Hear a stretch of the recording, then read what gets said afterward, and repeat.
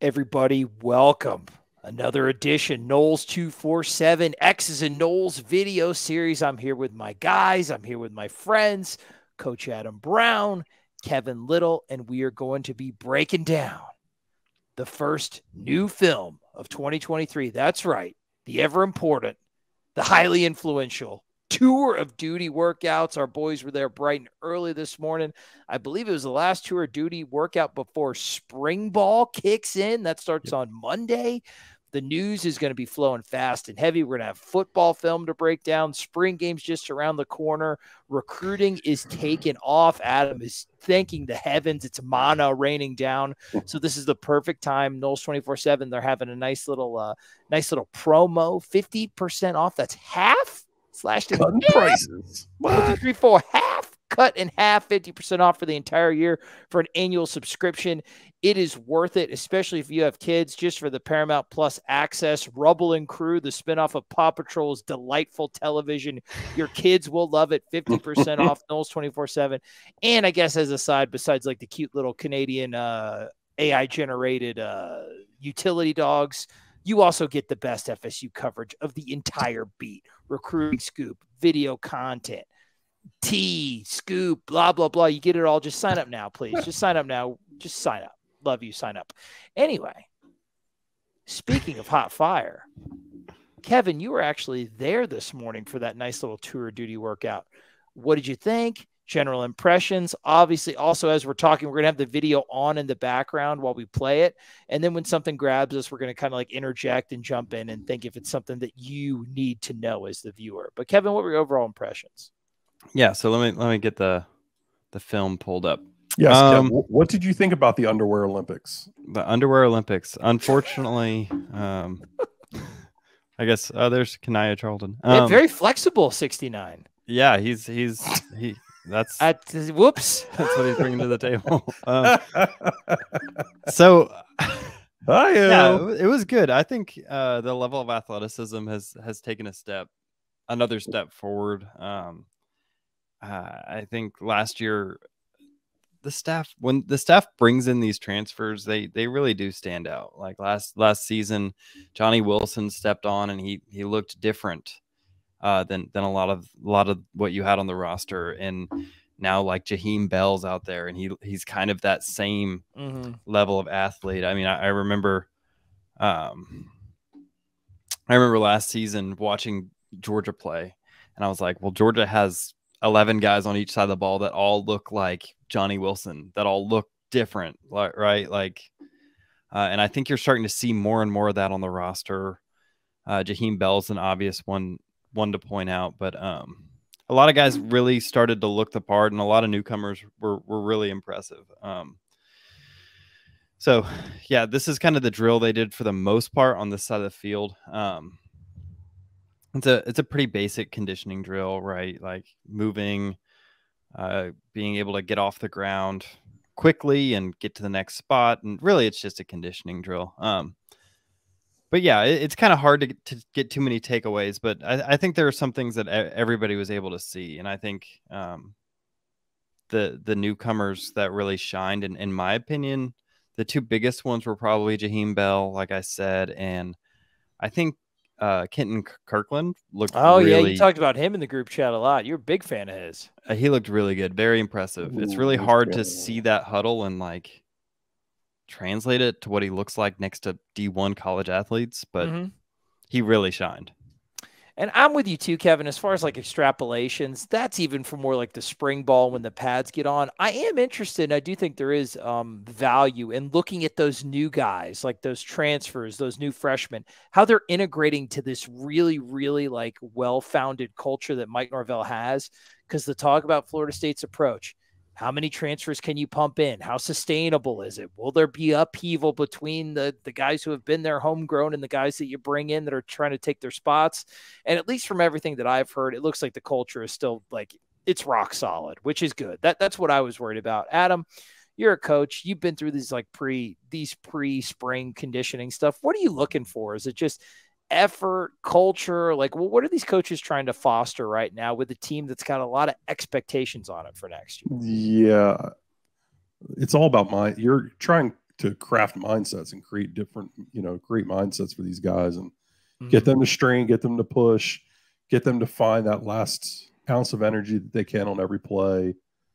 Like the physical stuff is great and all that. Like, look at Bless Harris. Bless looks a little heavy in the belly. I don't know. They try to bulk him up. Maybe want to work him on the interior a little bit more. This stuff's all great. I mean, it's foundational stuff for your program. Mike talks about it all the time. I mean, this is how they're developing the mindset for the season. This is how they craft each team. It comes on these mornings before spring ball is going to get started. I'm trying to watch some of these guys too as I'm thinking here. Duke Cooper supposedly gained 15 pounds. Going to play a little safety. So Cooper looked good doing some safety drills on the other side of the field that you unfortunately won't be able to see here. But take Kevin's word for it. Yeah, he's looking good in that movement to safety. Here's Kirkland right next to Jarian Jones here. You can see his length here, kind of what you're getting. There's Finchel Cypress also, looked really smooth. A lot of these DBs, you can see the athleticism, but, no one cares if you're the most athletic person in the world that can't cover.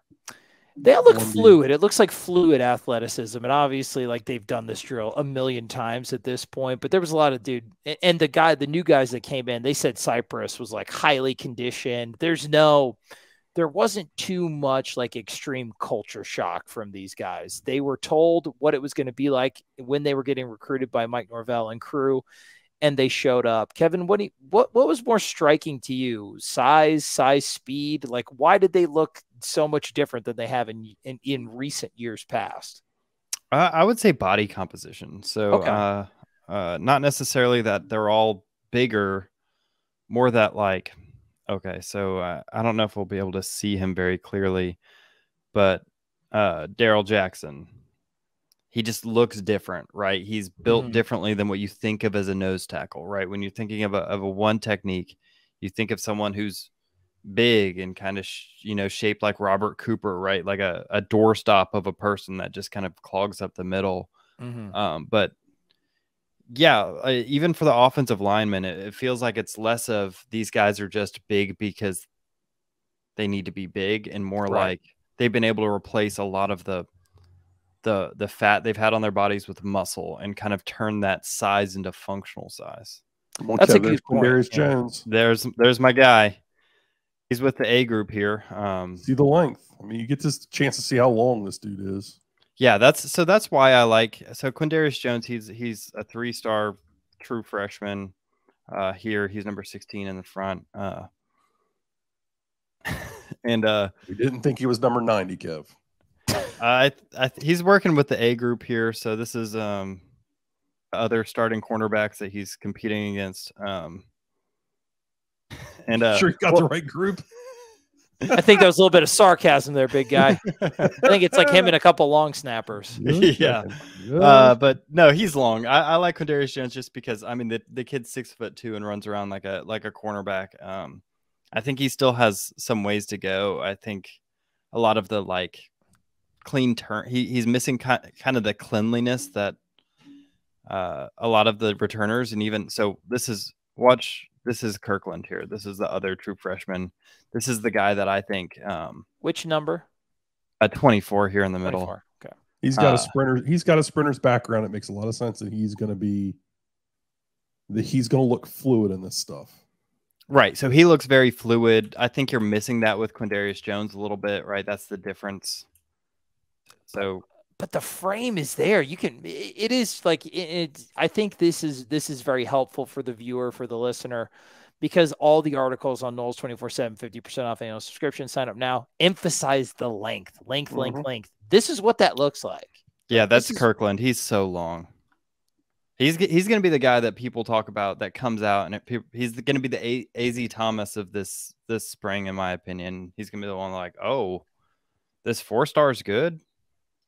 Shocked, the evals. Yeah, absolutely. I'm with you, Adam. You've seen the film, you've read the reports. What was the most encouraging report to you? Was it something general? Was it a specific player? What when you read made you go, big man likes?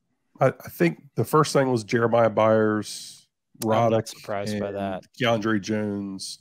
That those three kind of have been standing out to Mike Norvell because they've got to be better on the offensive line. Like a lot of praise has been heaped that direction. Like they've still got a ways to go to be good.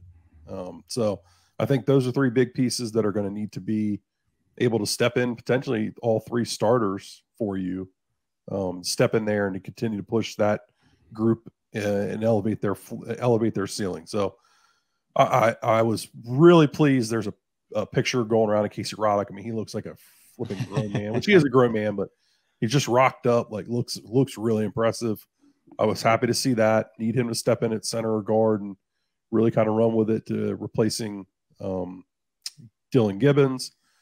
Jeremiah Byers has been praised and all kinds of, hype kind of poured on him and what he can be. It was great to see him moving around. He looks really agile, really explosive, getting off the ground. And then Keandre Jones looks like he slimmed down a little bit, actually, which that's a good story. Yeah. When we watched the tape from Auburn, we thought he looked a little overweight. So if he has slimmed down, and like I said, Mike Norvell was complimentary of him. So that's a good thing. It's another body for you on the interior. That's a spot where I think they needed to get better. And if all three of those guys hit, that's a big piece for your offense. I agree. They zoomed in on him here. This guy running around the hoop. This dude, this is my guy. This is the one I'm going to talk about all year. Who's that? I think he's going to change everything about the defense. Darryl Jackson. That's a 6'6", like 280, 90, 300 something odd man. I love Robert Cooper. He was a great player. Unfortunately, battled a lot of injuries, especially with like his shoulder and stuff like that. What Darryl Jackson can do as a defensive run stopper and eating double teams as a nose tackle is just different. I mean, he plays with such great leverage. He's so powerful. There's Gilbert Edmond right there. Like to see him. Looks like a big SEC type body. But back to Jackson. I mean, he's just going to eat double teams. He's not going to get moved out of the point of attack. You're not digging him out of there. Ooh, Boots is struggling a little bit. Newcomer, acclimating to a very, very difficult conditioning program. But like you said, I think this is the one where Daniel Lyons throws up. You catch that on video? They cut it, I think. Oh, okay. NSFW. I like that though. Those guys you're talking, they came in, developed, ready to go. We want to give the viewer, Kevin, a well-rounded view of the program, and obviously a lot of things look better because the team is better. Anything that concerned you, anything that you looked at and you said, that's something they got to clean up. Anything that stood out to you? I'm not going to say negative, but needs improvement. I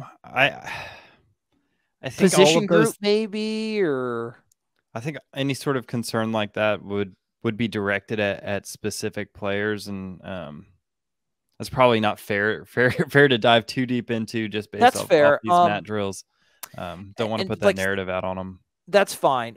Any of those people that are in your head that you're thinking of right now that are projected to be leaned on very heavily, very instrumental in the team's success that you're thinking of? No, I wouldn't say that. I think that, maybe there's some newcomers that need a little bit longer than we were expecting. Maybe with them coming in and maybe there's one or two returners that, probably aren't in the best shape, but for the most part, that's stuff that can be fixed. And I think that I don't want that narrative to dissuade from the fact that I think all of these guys look really well prepared in general, and the overall athleticism and preparedness of the players has moved up since last season. That's the story. I'm with you. The composition of the bodies, composition of the roster, the professionalism, the preparedness. I'm with you. That's the story. It is good to say that it's not a finished product. Adam, if you had to put like this team in a final form right now, like let's say right before game 1 against LSU, they're 100% of their final form. Like what percentage is this team at right now? Like how much do they like realistically have to improve from like a coaching level when people are like chopping this thing up? Like, I mean, I don't know. I don't even know how to answer that question. They haven't even had a practice yet. So, I mean, I would say they're at 0%. Like they're they're obviously getting themselves in shape, which is a big part of this. They're crafting their mindset, so whatever percent you feel like having the right attitude and right character and chemistry when you get out to the field is I don't know what kind of number you would put on that. But infancy. This team is in its very infancy right now. Yeah, extremely. Like they haven't had a single practice yet. Oh, I'll say that they've been able. There are some things that they're able to do. I believe after their workouts, or they're able to go out with like tennis balls and stuff like that and do work, or to some degree they're able to get out and kind of do some drills and stuff like that, or some install, I believe. So it's very young. This is they're not young, but they're young in this season of developing this team for this year. Finding all these pieces and how they're going to fit. There are a lot of new transfers. They've got to they look great running around out here. How well are they going to get out and communicate? How well is Casey Roddick going to communicate with Robert Scott if they're together on the left side? Mm-hmm. We love seeing Hakeem Williams run around out here. Yeah, there he is. Where's he fit into this piece of the pie? We know there's battles at some of the tackle spots on offense. How are all these defensive linemen going to fit together? How's Adam Fuller going to use all of them? We don't know these answers yet. So yeah, they're very young as far as where this thing's all going to get to. Which I think is even more positive, because the overwhelming majority of like, these guys look ready to go. These guys look ready to go. There's not too many. Conditioning's rough. Body, it could be, some bad weight to lose. Like, those are few and far between. And those people that are having some issues right now, there's so much time for all that to get corrected that I'm with you, man. Like, even I feel very positive about all this. Kevin, as far as... Go back a little bit, Kev. Did you see something, Adam? Well, I feel like this is one I kind of saw making its rounds today. Hakeem here, people are like, oh, he's dogging it. He's not working hard. I don't think people understand how flippant hard these guys have worked this entire, like, the context from in these videos gets stripped. Yeah, this is about 45 minutes and them just doing that drill we were watching straight. I've seen some people like, oh, look, he's dogging it. Some flipping Yahoo from Florida put something out there like, look, he's dogging it. Like, get the hell out of here. It could just be a true freshman tired from the very end of one of the most difficult conditioning programs. Yeah, absolutely. I mean, Kevin, you saw Hakeem Williams. Any issues there? I mean, a true freshman, extremely talented wide receiver going through his first college conditioning program. Are you concerned, since you were primarily had your eye on the DBs and the wide receivers? Yeah, I'm not. I think that when you're watching these things and you go to these camps, it's not about how good of conditioning are they in right this second, or it's really more just, okay, how do they fit in compare, like when you have newcomers, right? When you have Kyle Morlock, who's only played against Division II guys, what does he look like sitting next to a team full of Power 5 football players? Right. What does Jaheim Bell look like on a Florida State? What are these guys? What does Lucas Simmons look like next to actual offensive linemen? He's a big dude. He looks different, right? So some of these guys, Jeremiah Byers, how does he move in space, right? These things aren't tangible football things, but they give an indication. It's like last season when we saw AZ Thomas. You look at him and you're like, all right, he's got the build. It doesn't mean he's going to be a good DB. He probably has some work he needs to do to get to that level, but seeing him around other talent is a big deal. And I think for me, like Daryl Jackson, number 14 here on the right side in white, coming back. That's a wide dude standing next to other dudes. He's a big dude, right? Yeah. So he's right next to Briggs, and it's just I'm with you. Just the eye test of this stuff. That's what I think is valuable, because right now we've been conceptually talking about how this guy fits into this and how this guy fits into this. And we've been looking at South Carolina highlights and shorter highlights and all this. Well, guys, they're standing right next to each other. And the dude standing to his right or left, that newcomer, how they performed last year. So it's a good gauge, man. I'm with you. And I think so far it passes the eye test for me. Kevin, were there any like aha moments, whether it was like an individual player performance in a drill, a cultural moment, a coaching moment, anything that like stood out to you that you will be taking back like into our analysis from this morning? I wouldn't say that necessarily. I think that mostly what I'm taking from it is just, I mean, I've been to several practices, so nothing that they did or coaching styles really surprised me more than just, well, now I know I'm going to really keep my eye on if KJ Kirkland can kind of pick up the intricacies of the position, because we've been talking about needing depth at safety, and he could be that depth. He looks that good out there. When I saw him, I did not know he was a true freshman, right? I had to remember who that was. How good do these guys look? I think you're seeing. Run it back a little bit and pause. One more, a little bit more. Go back a little bit more. This is Cypress running the drill, right? Well, I'm looking for the Dante Anderson clip where he screws up. I think it might be after this. Yeah, that's Ventrell Cypress. I mean, let's look how smooth he is. Like, he's working his tail off, and it's like, cool. No, it doesn't even need the Powerade. Yeah. Is this? That's Kirkland. Yeah. So that's what I'm talking about. This guy, standing next to Cypress, he's got a few inches on him. He kind of looks the part immediately as a true freshman, right? So this is someone you want to keep your eye on. It would be nice, because it was a DB class, this past one, from the high school ranks, that was maligned by some. And I think, as far as like the general level of DB talent at Florida State, I get where a lot of the criticism's coming for. If you could get some gems out of that class, like that, with how we expect recruiting at that position to improve going forward, that'd be nice, man. That'd be nice to get some contributors and some pieces of the puzzle from that class that can contribute early.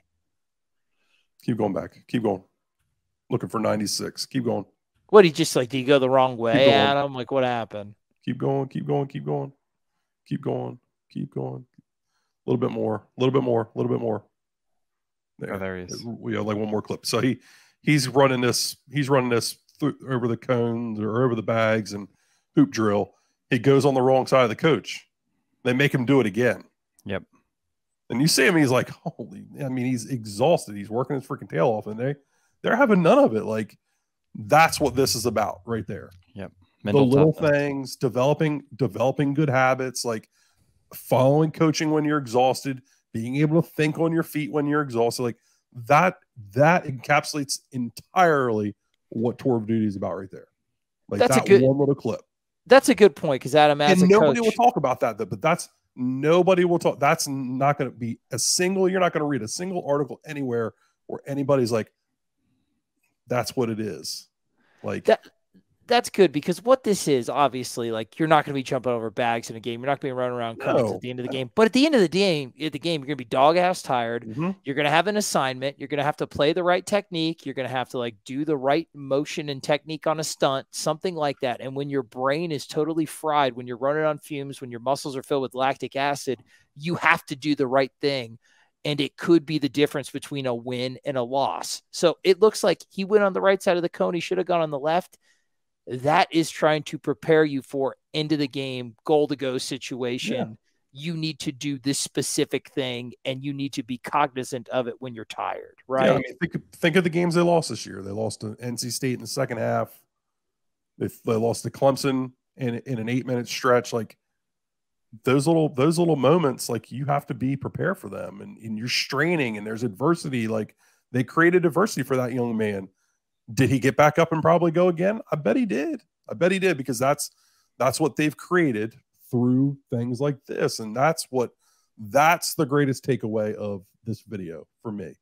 Not DJ Lundy looking a little slimmer, or I was about to talk about DJ Lundy looking slimmer. Quindarius Jones being tall and long, like that right there. That's it for me. Creating adverse moments that they have to respond to in February, in March. It doesn't just have to be with the pads on in the middle of a game. Get them ready for that type of stuff, because it's all about response and in dealing with being uncomfortable, right? Well, and there's expectations now. So there's pressure the moment, and they always are trying to create pressure, but there's more pressure this year than there has been for this team and this program, for Mike Norvell, for these players. There's an expectation for them finally now of winning something. something of magnitude, like something of significance.